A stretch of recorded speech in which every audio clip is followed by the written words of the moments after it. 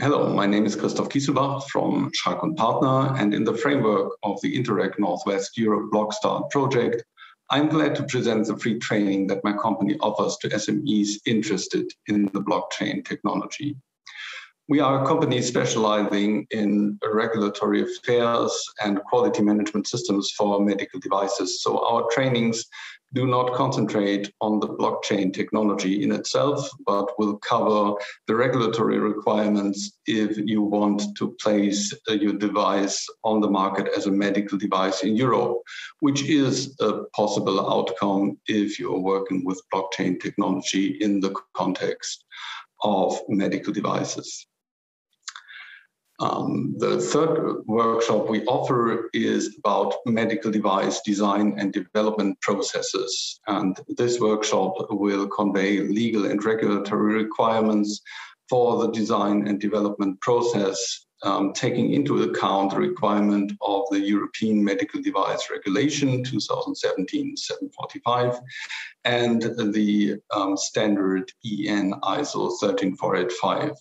The implementation will be discussed using the concrete procedure for a design and development project with all its phases and the required documentation.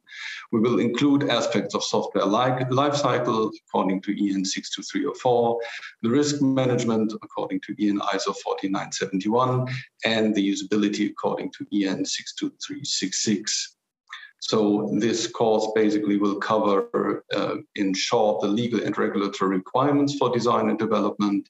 the design and development process and its phases, the documentation requirements, the software lifecycle,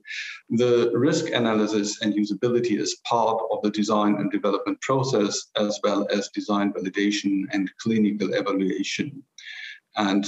in the last part, we will also cover change management, as you are required not only to develop and design your device, but also to maintain its status throughout the lifetime of the device. So this course would be of interest for anyone who wants to place software as a medical device on the European market, containing blockchain technology and requiring assistance with the requirements on the regulatory side for the design and development procedures that are needed to comply with the respective regulatory requirements.